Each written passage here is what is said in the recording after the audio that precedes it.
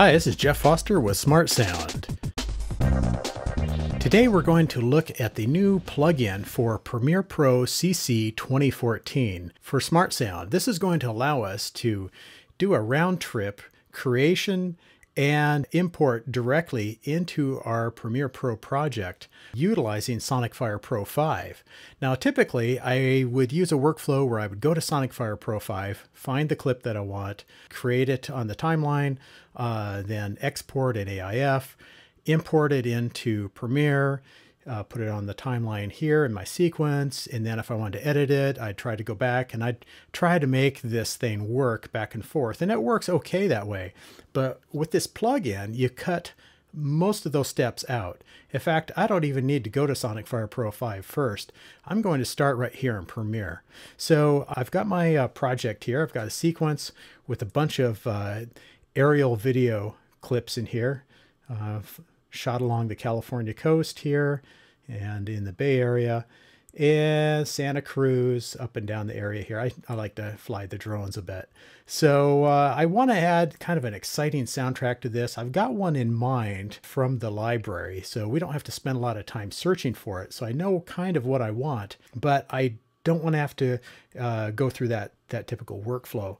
So in this case, I know that I've got this sequence. It ends at 1:30, and it's really important that you take a look at that first, because you're going to have to set your time in Sonicfire Pro 5 so that when you export it, it does come back the right length. You can go back and forth, and we're going to do that as far as some editing is concerned too, but it's good to have an idea of about how long you want it to be before you get started. So I know that I want it to end at 1:30, so I just come here to my project panel in Premiere Pro, and I click File, New. I come down to SmartSound, and I just, it's going to see, well, that's the frame rate that you're working in. I don't really care about my video settings because it's just going to bring in audio anyway. So I click OK, and that's going to launch Sonicfire Pro 5 for me.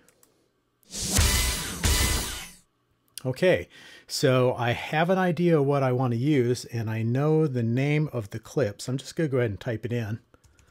All round. Okay, here it is. It's this kind of a Celtic sound. And then I come down here in my SmartSound Express track, and I just make sure that it's 1:30. Okay, I can just do a little preview here of what it's going to sound like.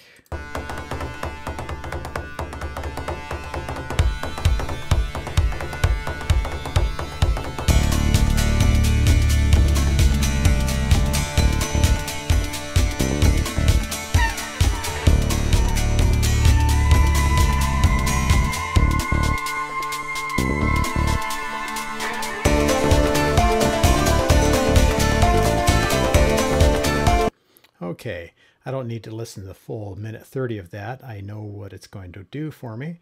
So I'm just going to come down here, and this is where it's really fast. I just click send, and you can see it's rendering out this AIF, and it automatically brings it right into my project panel here in Premiere Pro. And I can just grab that thing, stick it down here in my sequence, and I can play.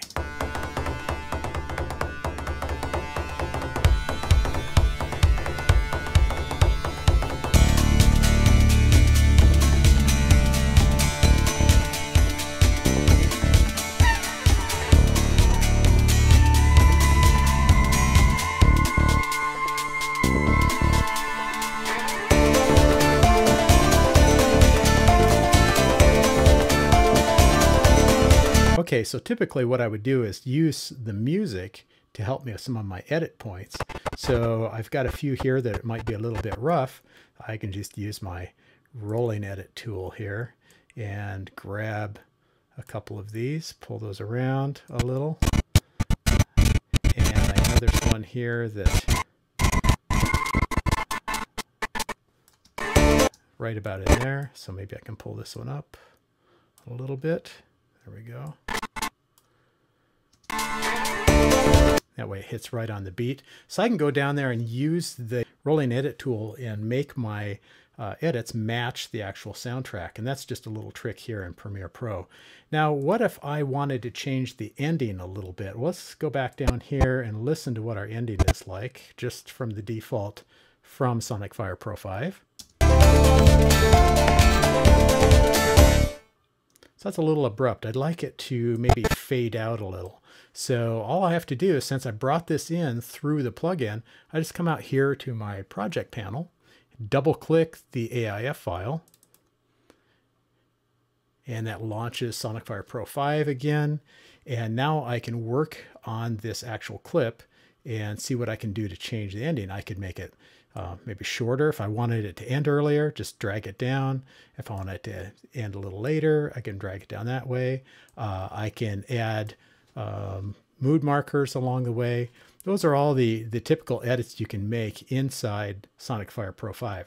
Well, I'm going to come over here to timing control, click that, and I can see what my endings are like. And since I just moved that around, I may end up with another ending here. Let's see what it is. Okay, that fades out pretty nice. I might be able to pull this back just a little bit here, just so that it fades a little sooner.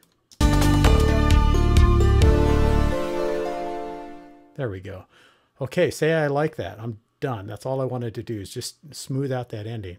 I just come up here to File, then Send to Plugin Host, and notice that Adobe Premiere is something that you can select. Click that.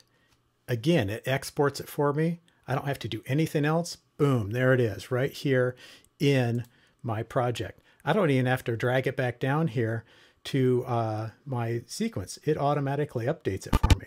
So let's listen to this ending.